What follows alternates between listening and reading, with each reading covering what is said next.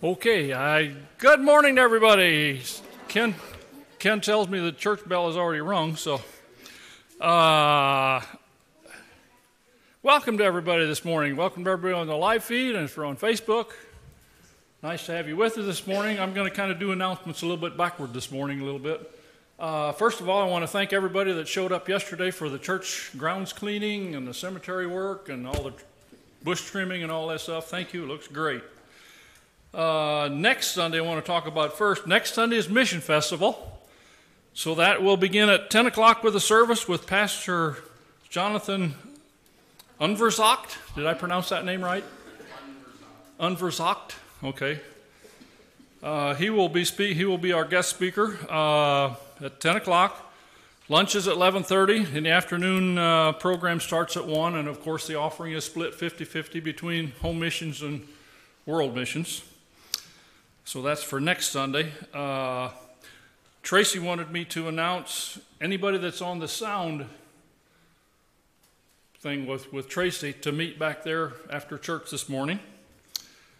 And then I wanted to talk a little bit about this afternoon, the cemetery walk. Of course, it's sponsored by the Iroquois County Genealogical Society. And I wanted to kind of give you a list of some of the families or whatever that's going to be on it. Mary's going to start out and she's going to kind of do a history of kind of the area and Queen City and Schweer and kind of some of the surrounding, I guess, people who were in the area at the time when the church started. Harmshamberg there's a guy that's going to do a thing on Harmshamberg. The Geiken family, Dean Geiken, is going to do something on that. Shanda Jeremus, I don't know who she is. She's going to do a thing on the Rothfuss family. Quentin, I guess you're going to do a thing on Frank and Hiram Schomburg. Okay. The Jensen and Ferricks, D. Eckersley is going to do something on that. Ben Storm is going to do something on Herman Smith. Larry Schutte is going to be doing something with the Fisher kids that's buried clear out on the west edge of the cemetery. And Daniel Flora, I don't know him, but he's going to do a Luby Sadoff. So anyway, that's some of the names that's going to be on the cemetery walk this afternoon. So that's about all I've got, I think. So with that in mind, got to have a joke about a cemetery. Immediately following the graveside service, there was a huge burst of thunder, followed by a lightning bolt and more thunder. The widowed husband looked at the pastor and matter-of-factly said, "Well, she's there." I won't go into where that there is, but...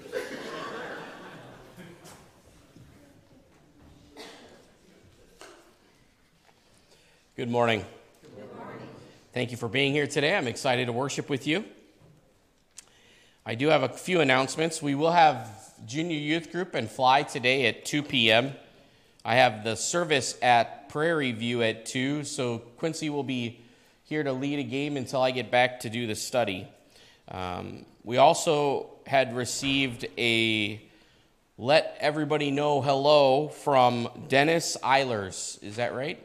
Yeah, okay. So Matt ran into him this last week, and he wanted everybody to be, greeted at the congregation here. And lastly, we're adding Rusty Wagner to our prayer list. He was diagnosed recently with colon cancer, and he has surgery on Wednesday. So he is here. We're being praying for you, Rusty, and if you guys want to send your well wishes and encourage him, that would be wonderful. So especially on Wednesday, that would be something that we remember. Are there any other announcements that need to be made that I have not made this morning? We begin the service then in the name of the Father, the Son, and the Holy Spirit. Our call to worship comes from Psalm 116. It's actually the entirety of the psalm. Starting then with verse 1. I love the Lord because he has heard my voice and my pleas for mercy. Because he inclined his ear to me, therefore I will call on him as long as I live. The snares of death encompassed me. The pangs of Sheol laid hold of me. I suffered distress and anguish. Then I called on the name of the Lord. O Lord, I pray, deliver my soul. Gracious is the Lord and righteous. Our God is merciful. The Lord preserves the simple. When I was brought low, he saved me.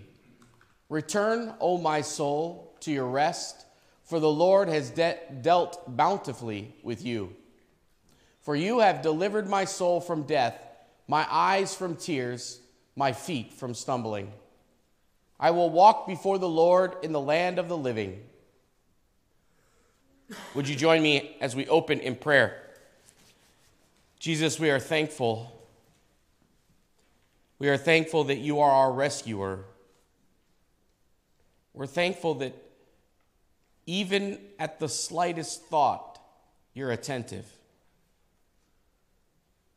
When prayers struggle to come from our mouth, you already know our distress and our weakness. When we are cast down, oh Lord, you know our soul, and you long to lift us up. Jesus, we praise you this morning. We worship you. And as we do so, oh Lord God, we pray that you would be present. We ask that you would be glorified and lifted on high. Lord, would you hear us and recognize our love for you this morning? In your precious name, amen. Would you please rise and sing together our opening hymn, hymn number 184, Immortal, Invisible, God Only Wise.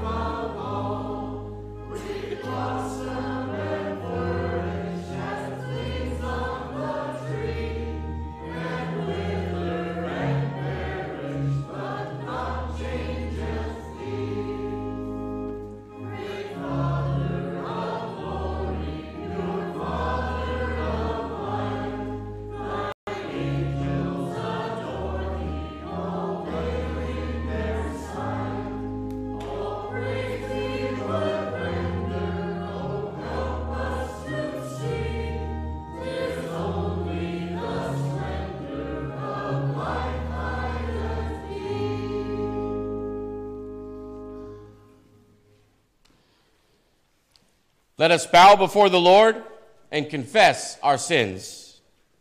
Almighty God, our Maker and Redeemer, we poor sinners confess to you that we are by nature sinful and unclean, and that we have sinned against you in thought, word, and deed. Therefore, we flee for refuge to your infinite mercy and ask you, for Christ's sake, grant us forgiveness of all our sins, and by your Holy Spirit, increase in us true knowledge of you and of your will and true obedience to your word, to the end that by your grace we may come to eternal life through Jesus Christ our Lord. Amen.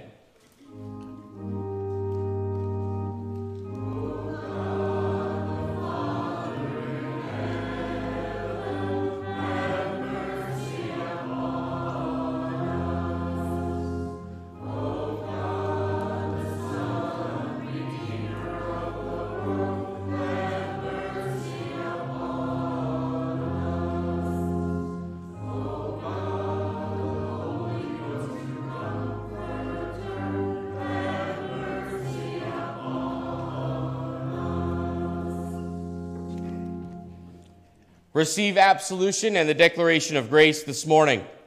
If this be your sincere confession, and if with repentant hearts you earnestly desire the forgiveness of your sins for the sake of Jesus Christ, God, according to his promise, forgives you all your sins. And by the authority of God's word and by the command of our Lord Jesus Christ, I can declare to you that God, through his grace, has forgiven you all your sins. In the name of God the Father, the Son, and the Holy Spirit, amen. Please be seated. We'll call on the scripture reader at this time.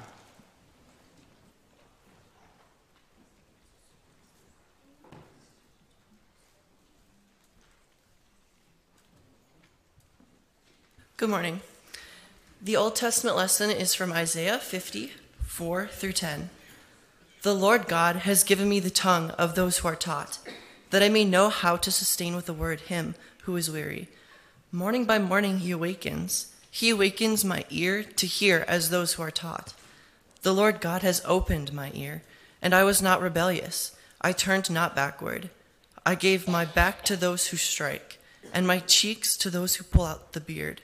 I hid not my face from disgrace and spitting. But the Lord God helps me. Therefore I have not been disgraced. Therefore I have set my face like a flint, and I know that I shall not be put to shame. He who vindicates me is near. Who will contend with me? Let us stand up together. Who is my adversary? Let him come near to me. Behold, the Lord God helps me. Who will declare me guilty? Behold, all of them who wear out like a garment. The moth will eat them up. Who among you fears the Lord and obeys the voice of his servant? Let him who walks in darkness and has no light trust in the name of the Lord and rely on his grace. The New Testament lesson comes from James 3, 1 through 12. Not many of you should become teachers, my brothers, for you know that we who teach will be judged with greater strictness. For we all stumble in many ways, and if anyone does not stumble in what he says, he is a perfect man, able also to bridle his whole body. If we put bits into the mouths of horses so that they obey us, we guide their whole bodies as well. Look at the ships also. Though they are so large and are driven by strong winds, they are guided by a very small rudder, wherever the will of the pilot directs. So also the tongue is a small member, yet it boasts of great things. How great a forest it set ablaze by such a small fire. And the tongue is a fire, a world of unrighteousness. The tongue is set among our members, staining the whole body, setting on fire the entire course of life, and set on fire by hell. For every kind of beast and bird, of reptile and sea creature can be tamed and has been tamed by mankind. But no human being can tame the tongue. It is a restless evil, full of deadly poison.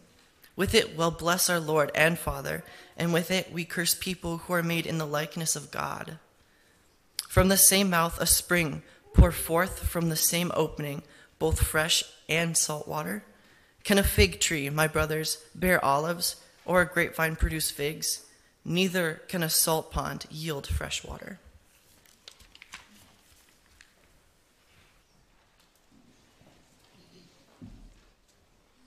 Would you please rise for the gospel text? The gospel text today comes from Mark chapter 9, verses 14 through 29.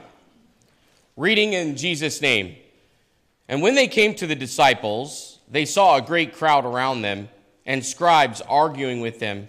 And immediately all the crowd, when they saw him, were greatly amazed and ran up to him and greeted him.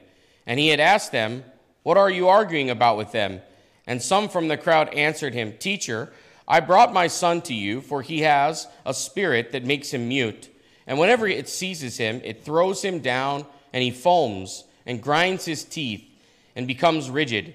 So I asked your disciples to cast it out, and they were not able." And he answered them, "O faithless generation, how long am I to be with you? How long am I to bear with you? Bring him to me." And they brought the boy to him. And when the spirit saw him, immediately it convulsed the boy, and he fell on the ground and rolled about, foaming at the mouth. And Jesus asked the father, "How long has this been happening to him?" And he said, "From childhood. And it has often cast him into the fire and into water to destroy him. But if you can do anything, have compassion on us and help us." And Jesus said to him, "If you can, all things are possible for one who believes." Immediately the father of the child cried out and said, "I believe, help my unbelief." And when Jesus saw that the crowd came running together, he rebuked the unclean spirit, saying to it, "You mute and deaf spirit, I command you, come out of him and never enter him again." And after crying out and convulsing him terribly, it came out, and the boy was like a corpse. So the most of them said, "He is dead." But Jesus took him by the hand, lifted him up, and he arose. And when he had entered the house, his disciples asked him privately, "Why could we not cast it out?" And he said to them, "This kind cannot be driven out by anything but prayer." Here ends the reading of God's word.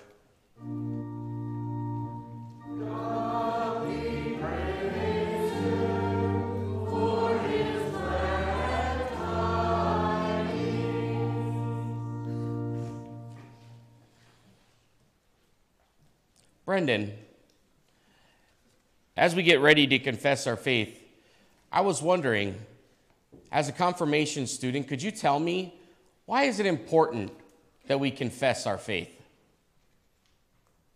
Because chapter 10, verse 9 says that if you confess with your mouth Jesus is Lord and believe in your heart that God raised him from the dead, you will be saved. Good job. I prepped him for that. He was really, really nervous. As we were studying this last week, we came across verses of assurance of salvation. And the one from Romans chapter 10, verse 9 says, "If we confess with our mouth." So this morning, we will worship the Lord by confessing our faith and what we believe in the words of the Apostles' Creed. "I believe in God the Father Almighty, maker of heaven and earth, and in Jesus Christ, his only Son, our Lord, who was conceived by the Holy Spirit, born of the Virgin Mary, suffered under Pontius Pilate, was crucified, dead, and buried. He descended into hell. The third day he rose again from the dead. He ascended into heaven, and is seated on the right hand of God the Father Almighty, from where he shall come to judge the living and the dead. I believe in the Holy Spirit, the holy Christian church, the communion of saints, the forgiveness of sins, the resurrection of the body, and the life everlasting. Amen."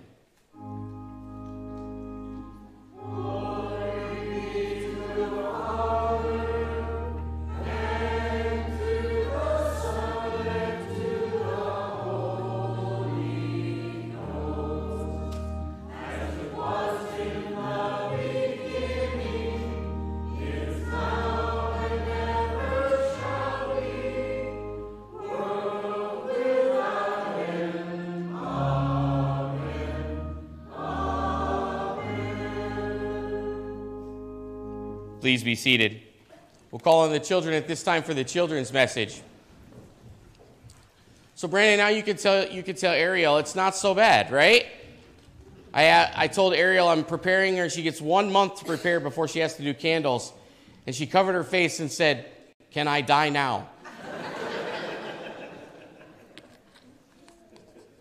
All right.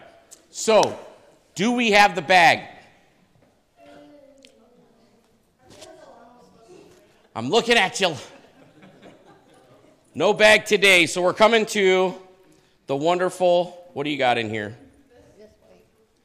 Did you hide something in here preparing for me? Oh, that's nice. Have you done this one before? I think maybe we did, because God came from the church floor. Yeah, do you have something else? Because I think I've taught on this one already. Don't you have something really, really hard, like some lint or something? I got plenty of lint. Oh, perfect, that'll work. All right. Who knows how long this has been in there? What is this? It's candy? No. This is a piece of Hall's cough drop from 1985. And so Thanks for being such a good sport, by the way, Diane. So what do we use a cough drop for? Aiden Frerick said when we're hacking like a dog. I'm not sure what a dog hacks like, but when we're hacking like a dog and we want something to help us with our coughing. All right. Why do we cough? In most circumstances? Okay, because we're sick. There's a problem, and so we begin to cough. And the cough is a what? It's a symptom of a problem. So this candy or cough drop, does it fix the problem or does it try to soothe the symptom?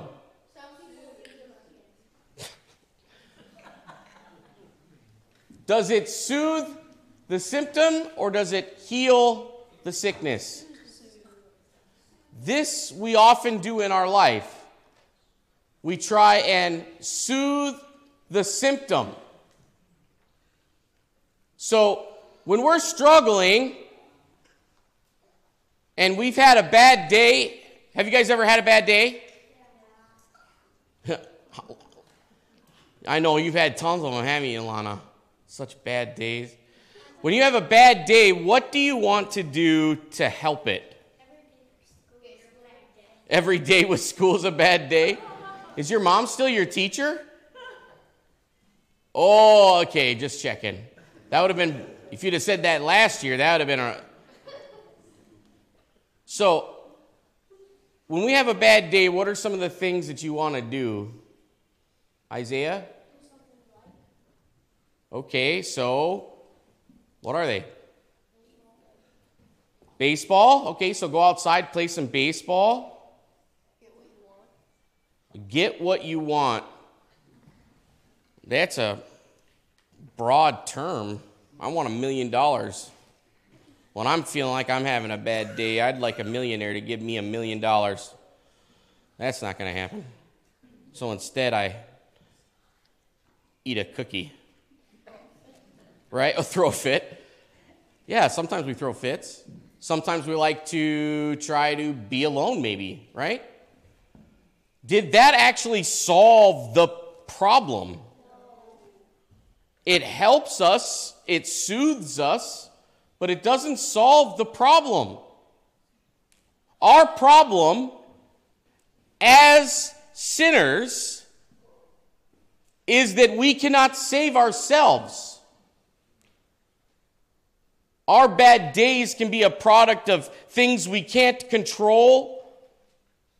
They can weigh on us and they can drag us down, other people, how they treat us, all kinds of things. But there's another thing that we can't control that needs to be fixed. And it's not enough just to be soothed. And that's the fact that we can't save ourselves.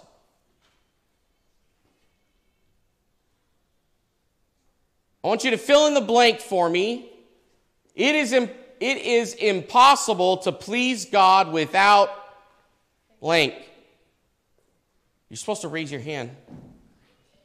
Oh, thanks for raising your hand, Brecken. Aiden Allen. Faith. That was fun for me. So, yeah, who's laughing now? Okay, so we have to have faith in order to please God. And so as we believe and we trust, we are having faith in God. This fix is what we need. It's faith and trust in God. So, whether you're from 1985 or from 2003, which one was you born in 2003? That was Kaya, huh? She's not here. Good of me to pick the wrong. Who? CJ? Where is he? Hey, CJ. Or if you were born in 2003. We still need to have faith in Christ because that's the real answer to the real problem, while all the other things can be just things that happen in our life that aren't necessarily a product of anything other than just being alive. And so we constantly need to turn to Christ. So, the next time you see a Hall's cough drop, from Diane's purse. Remember, you need to have faith. All right. Hands out. Oh! Blessed. Blessed I am. Thank you. Hands out. Hands together. Dear Heavenly Lord, thank you for faith. Thank you that faith is not something that we have to create within ourselves, Lord Jesus, but thank you that it is given to us by you.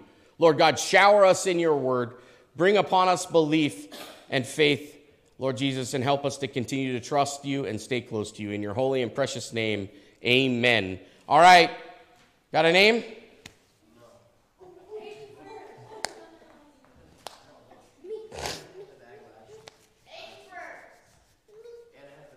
Yeah, I know Anna had it, but we'll pick somebody here. And then if I have to do two, I'll do two. Aiden Allen. Okay, yeah. Yeah, don't bring the last one you brought, okay? All right, sounds good. You guys can go sit down.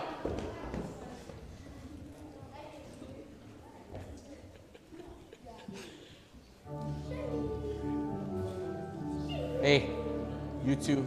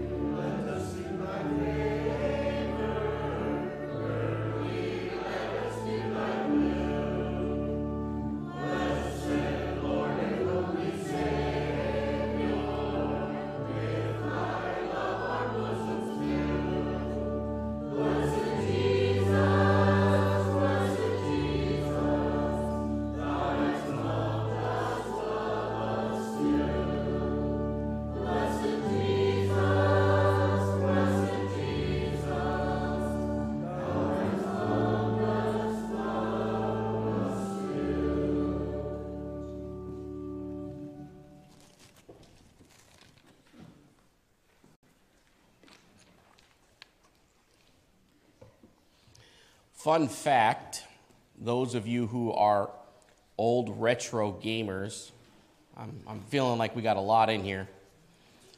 But that song is actually the background music for a game called I think it's Dragon Lord.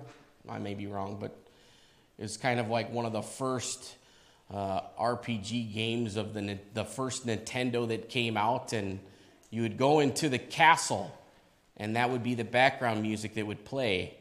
And I didn't know that until I had saw that the game came out on an app or something at one time a few years back, and I was like, oh, that's cool, retro game, I remember that game.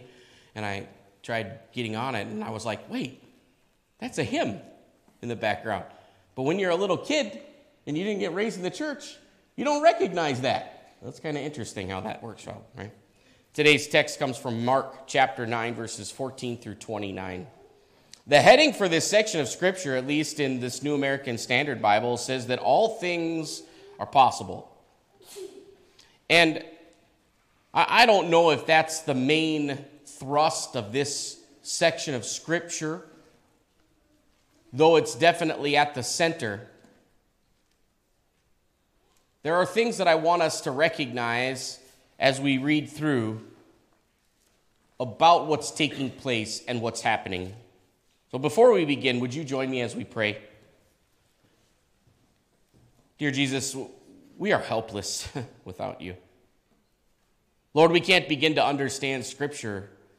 We can't begin to understand who you are, the nature of what you are, how you work, the grandeur of your being. Lord Jesus, we can't even understand the simplicity of your love for us if you first don't work in us. So send your Spirit to be among us now, to work in our hearts, each and every one. May it be that as you speak this word, Lord Jesus, and may it be that you speak, that your Spirit gives us ears to hear, that it applies it to us today. And we long, O Lord, to know your love better for us, that our hearts and that our souls would be strengthened and lifted by the glorious grace that you have given. In your holy and precious name, amen. Jesus was not this crowd, and as he comes up to the crowd, he realizes that they are arguing or discussing something. And so he wonders what's happening. And he says to them, "What are you discussing with them?" And one of the crowd people answer and say, "Teacher, I brought you my son, possessed with a spirit which makes him mute. And whenever it seizes him, it slams him to the ground, and he foams at the mouth and grinds his teeth and stiffens out. I told your disciples to cast it out, and they could not do it." When he had answered them and said, "O unbelieving generation, how long shall I be with you? How long shall I put up with you? Bring him to me."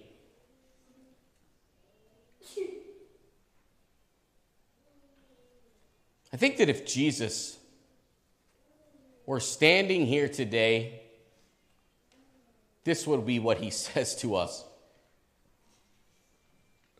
If he were to watch the news, if he were to stand in the town square, if he would listen to the tomfoolery, I don't even know how that word came to be, but I feel bad for tomfoolery because his name is not associated with good things. I think Jesus would look and say, "O unbelieving generation, how long shall I be with you? How long shall I put up with you?"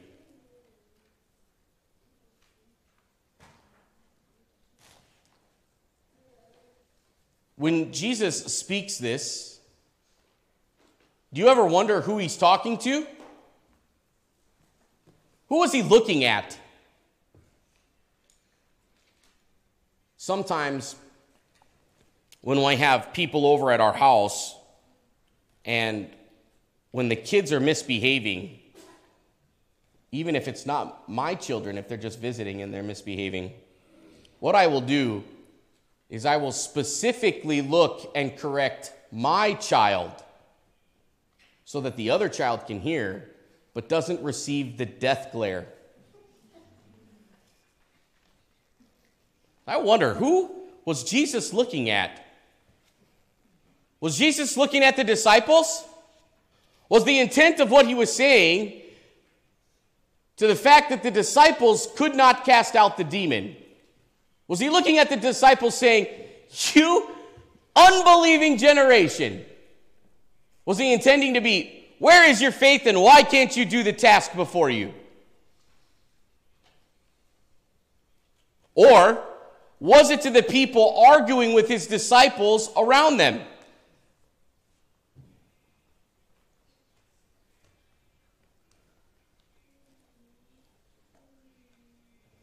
My daughter called me last night. It was about 11:30, I think. And she had 3 girls in the background. They were on speakerphone. And they wanted to discuss baptism and theology. And that's kind of what Bible school does. You end up staying up late, talking about different things all the time. And of course, my daughter said, let's just call my dad. And as we were discussing it, one of the things that they had asked was, you know, if a baby, if an infant is going to fall away and they can lose their salvation after they've been baptized, then why not wait to baptize them? Till after that point, maybe that they would have fallen away. Yeah, you know what? I made that same face, Wayne, that exact same face, but nobody could see it because I was in my room by myself. I made the same face. Then she asked about the effectiveness of baptism. Today, as we look at this very verse or section of verses in Mark, we might want to ask the question, what makes the disciples effective at casting out a demon? Where does this power come from, and who wields it, and what authority by do they wield it? Who has given them the right to do so? Because in some countries, if you were to sit down and talk with Pastor Connolly Dyrud, who was a missionary in Brazil for 30 plus years, who had exorcisms that he performed, who saw even infants that had been possessed, that those things are real, and that the people who practice witchcraft, those witch doctors, they have power, but it's not derived from the one Lord. It's derived from something else. And so if they run to demons to receive power in witchcraft, by what power then does the one who can cast out the demons seek to find the effectiveness of being able to do so?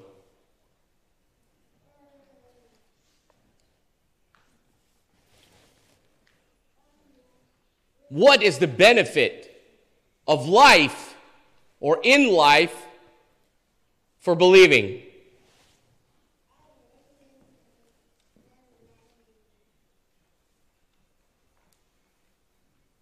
If I can wait until, I don't know, 2 seconds before I die, and then I accept Christ,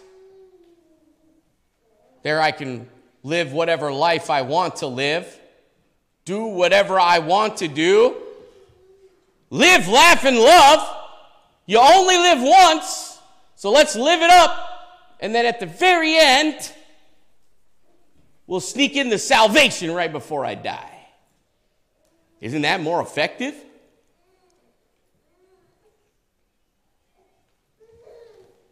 When I think of God, and I think of all of these things, and I think of the word efficacy, being effective, that word is not subjective.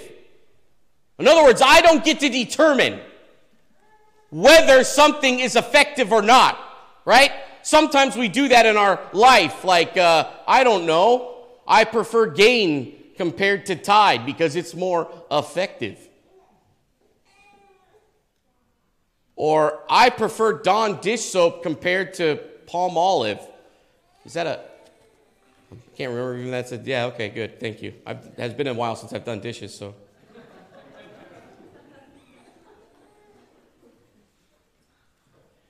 But the effectiveness, the authority of God that grants authority unto us, and the power which rests within us in our belief as Christ himself through the Holy Spirit lives in and through me, which makes me effective. These things are not subjective.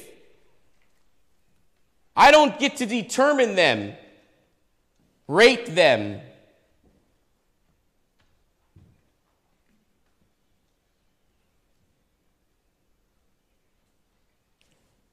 Do you believe?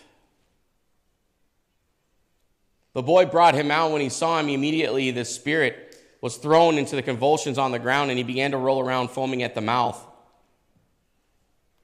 He asked the father, Jesus, how long has this been happening? And he said, from childhood. Does that matter, by the way? Isn't it funny? Why is that in Scripture? Right? When you read this, how many of you get this idea, right? Jesus busts in. He's like, what are you arguing about? And then he's like, you guys, why are you still unbelieving? Bring me the kid. And then he sees the kid and he's like, ooh, how long's that been happening? Like, that's what it feels like when I read that. But that's not what... Last week, we see Jesus literally cast out a demon, and he didn't say or anything. He didn't even see the kid. He was like, it's done. Go. So does it matter how long the demon had been there? As if like it had dug itself down deep in, and that because it had been there longer, that for some reason that makes it harder for Jesus to cast out?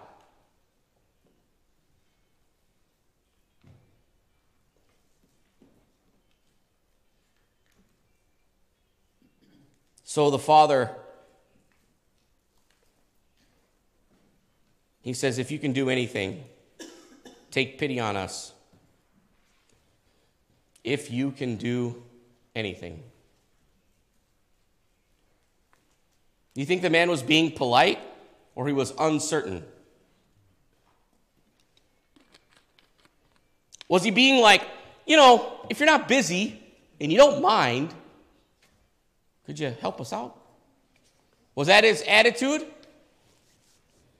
Or was it, I don't know what you can do about this. If you can do anything, can you please help us? Jesus' response was, if you can? Are you kidding me? Right? That's if you remember the old Aladdin, right? And he questions Aladdin's ability, or questions the genie ability. He's like, did you rub my lamp? Are you calling me here? And then he goes off and, well, Jesus, what is there that Jesus can't? What is there that Jesus can't? How many of you in your life, though, have felt like this is a pretty big problem, this is a pretty big issue, and I'm not sure, God's, I don't know, first of all, I don't know why God's got time for me. I'm just this one person. I'm not even famous. I'm not really important, really. Why would God even hear what I got to say? There's got to be bigger things out there that he's got to be working on. Why would he even care to listen to me? Why do we do that to ourselves, right? Why do we put something between us and God as if God can't for some reason? If God can. If you can, he said, all things are possible to him who believes.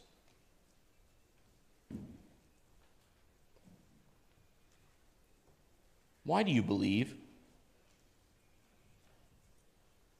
Why? Do you believe because your family believed, your parents believed? It was the normal thing to do. It was what was done by everybody. Why do you come here on Sunday morning?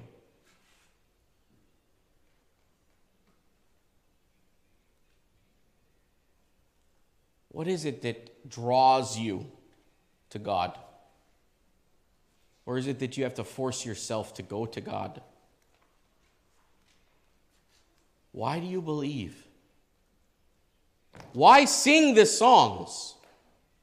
Why look to the cross?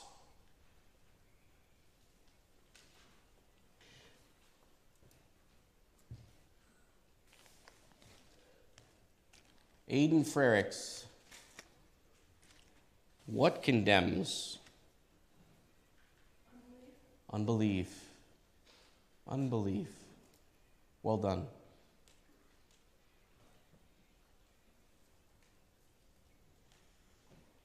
Yes, all things are possible. And when we would read this, we would find that and seem that the center of this passage has to do with the fact that all things are possible. But in the end, what Jesus is calling for is for belief.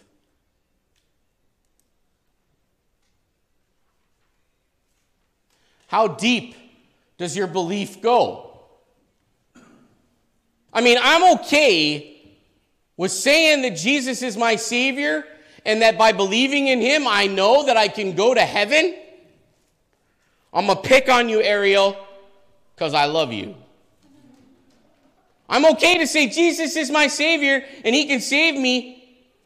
But then, if I got to walk up in front of people to light candles, that's another thing. That's something different altogether. Do you see how we do that? We do it all the time. It's not just you. I do the same thing. Mine tend to be about being a good father.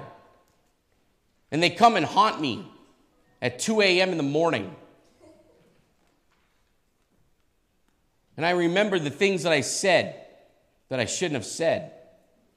And how I've hurt my children.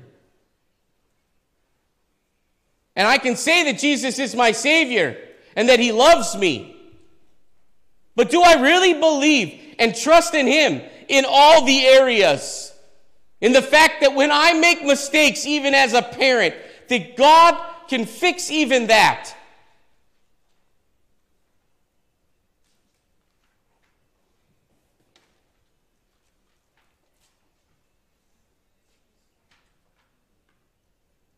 My daughter brought me a Barbie doll the other day. Actually, she brought me the arm because she wanted me to fix the arm. And I don't know what happened, but she's a casualty of war. And that arm's not going back on. It was absolutely unfixable. And as a parent of 9 children, can you imagine what my response is? It's not, just go put it back in the toy box. Just play with it with a broken arm. Mine is, throw it in the trash, get rid of that. I can't be keeping broken stuff around. That's your story, by the way. Did you know that? That's your story.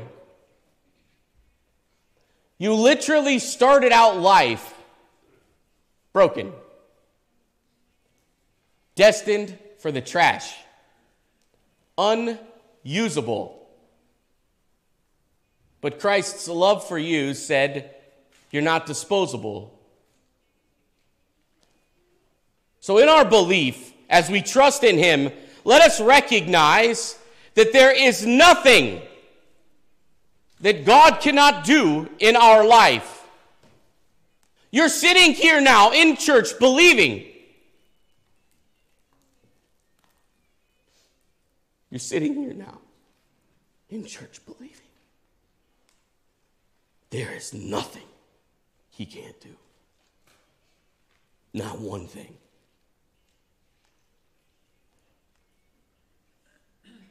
Today I ask that your response be this today. I do believe. Help me in my unbelief. And let us watch what God can do. Jesus,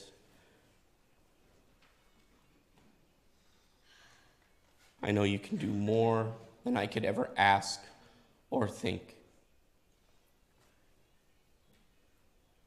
My words are short, few, misunderstanding, and unknowing. So I rest in your ability, your knowing, that even in my own heart, where my belief lies. And oh Lord, I feel it. I feel it. It's so little. Grant each and every one of us belief. Help us in our unbelief, oh Lord. We rest and know, even in this unbelieving generation, there ain't no stopping you. In your holy and precious name, amen.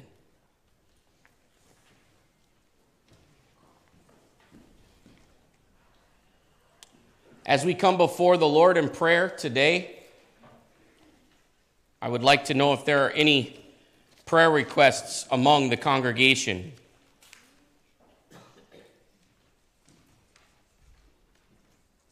So first, I'm putting Rusty down. Are there any others? Yes, Teresa. Just keep Uncle Roland in praying for this struggle people going through right now. Is this, were you talking about people at the hospital and COVID? Is that what you're speaking towards? My uncle, Verlin? Roland, and the COVID team. I had a hard time hearing you. I'm sorry. Yeah, so Verlin, he did get back into the nursing home though, right? So he's on a good track. He was in the hospital a couple days ago, so he's doing better. But let's keep him in prayer.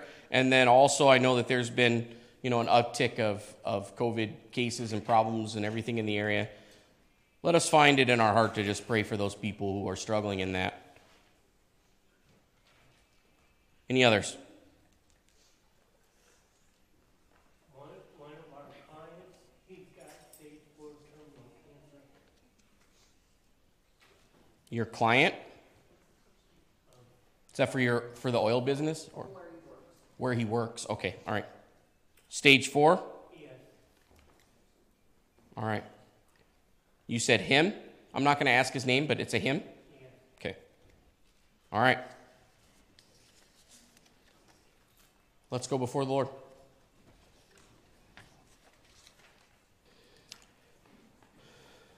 Thank you for this place, Jesus. Thank you for these people.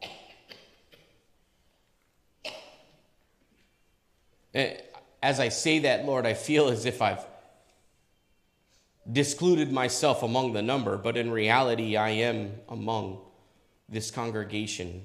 I'm a fellow member in the same needs, the same desires, O Lord. And there are many, Lord Jesus, who need your hand of healing from this congregation and from our community. Jesus, we pray that you would be with Rusty. We ask that you would put your hand of healing upon him to make a full recovery, that his surgery would go well, and that there would be no complications. In the same way, we pray for Verlin as well, Lord God. Continue to grant him simple belief and faith, trust in you, and may it be that he feels you in your presence in his life continually, Lord. I pray, Lord Jesus, that you would help him to feel better from whatever is ailing him. And I pray, Lord God, that you would bring peace into his life. Lord, I pray that you would bring peace into everyone's life who is struggling, that mourning, Lord. Thank you for Grief Share and for the ministry that you helped begin and bring here in that. We pray, Lord Jesus, that you continue to bless those who are working through their grief in Grief Share. Thank you for new life, Jesus. Thank you for children. But also, Lord God, thank you for new believers. Thank you for new faith.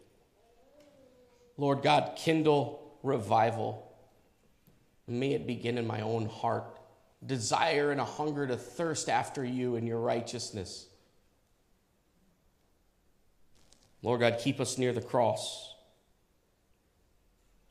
Lord God, be with the cemetery walk this afternoon and prepare each and every heart for the missions festival next week. Be with Pastor Unverzat as he's been preparing and planning on coming. Keep him safe.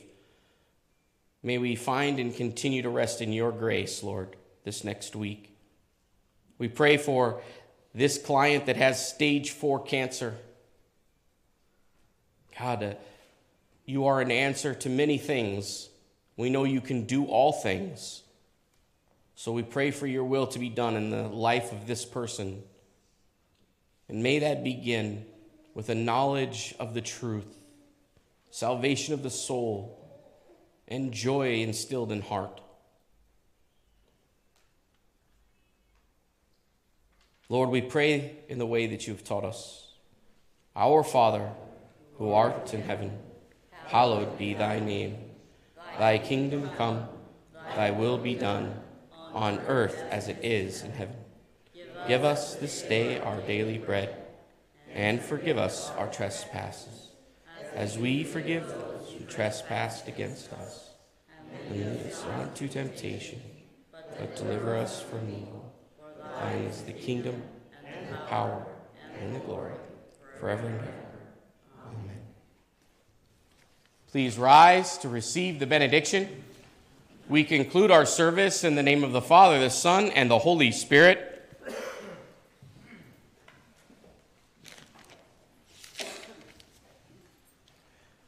Now may the God of peace himself sanctify you entirely, and may your spirit and soul be preserved complete, without blame, at the coming of our Lord Jesus Christ. Now to the King, eternal, immortal, invisible, the only God, be honor and glory forever and ever. Amen.